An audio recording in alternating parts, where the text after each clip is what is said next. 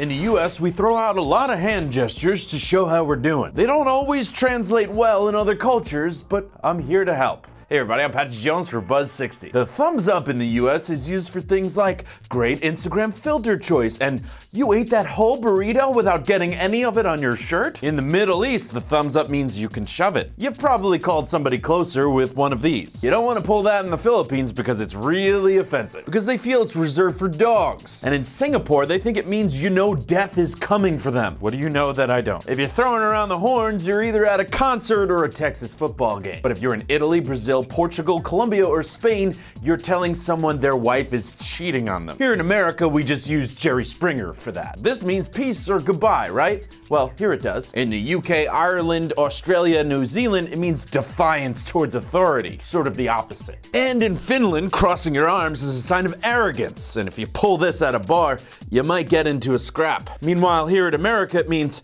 I'm socially awkward and I can't wait to go home and watch Netflix where it's safe. Buzz60. Now you know, pass it on.